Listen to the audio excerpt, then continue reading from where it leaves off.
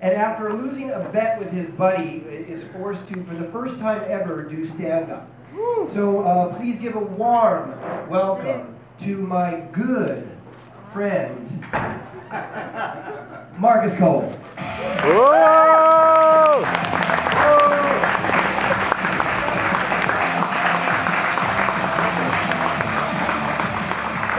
How do you get these things down? I've never done this before, ever. It's the first time ever. No gum? Sorry, I've never done this before. Yo, can you hold that? Yeah. It's my last piece. Yeah, thanks. I'm from Sweden originally. I lived here for a few years now. Anyone else in here from Sweden? Whoa! Nice. All the way over here just to see me, huh? Cool.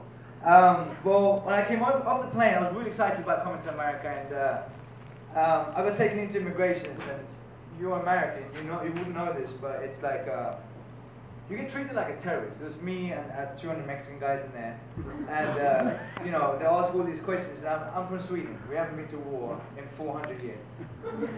We weren't even in World War II. Our position in World War II was witnesses.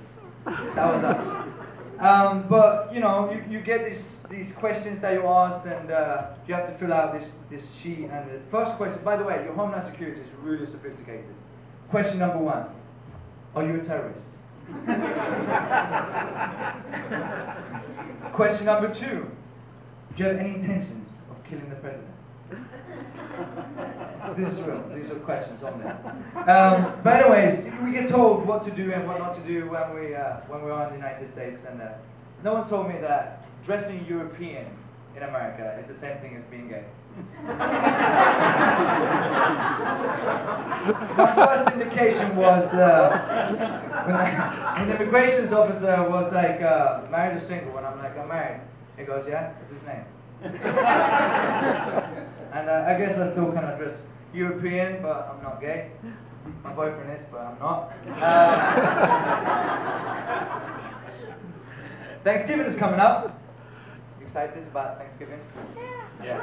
Every year I get asked, what do you do in Sweden for Thanksgiving?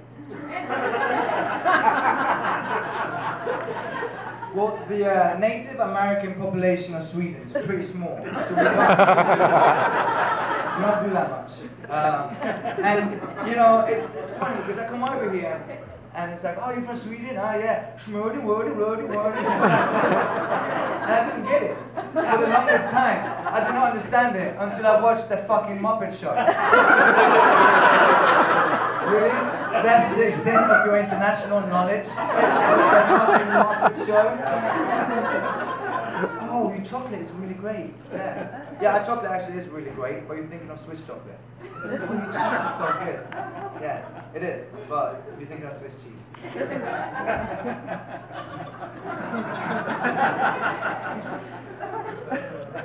I do love America though. I do love America. I came over here, I didn't realize how segregated America is.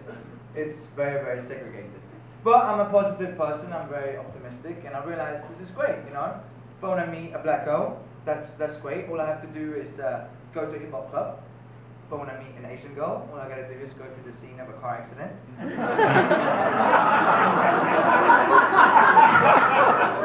If I want to meet a young single Latina, all I got to do is go to Planned Parenthood.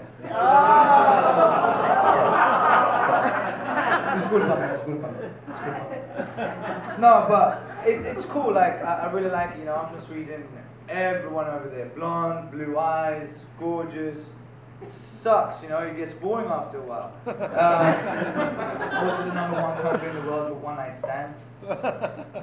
So I came over here, you know, in opposite tracks, I guess, and had a bit of jungle fever, not gonna lie.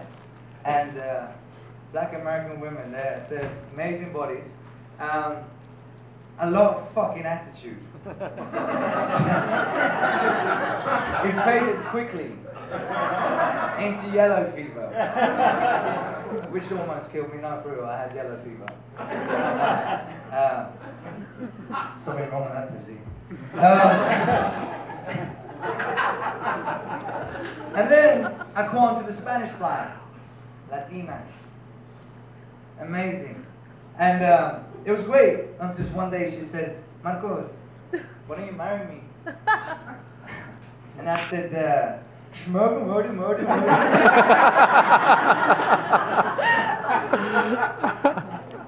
Bitch slashed my tires. No joke. Costed me $1,000 for new tires. Now there's Montezuma's fucking revenge, isn't it?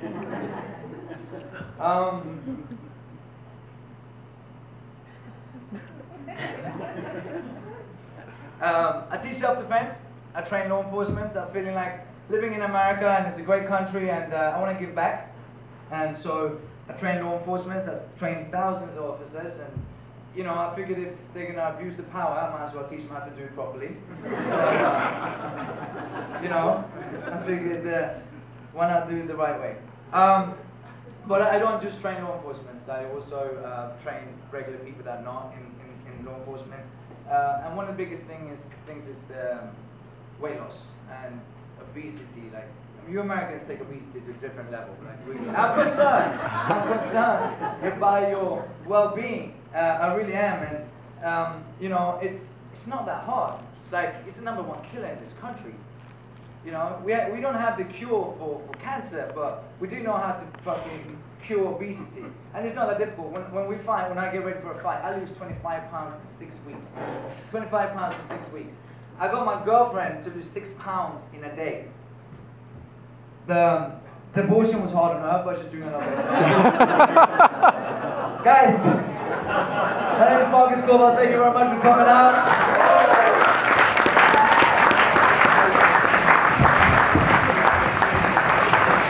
One more time for that fucking guy from Switzerland! Keep going for the first time on a stand-up comedy. It's pretty good. Pretty good.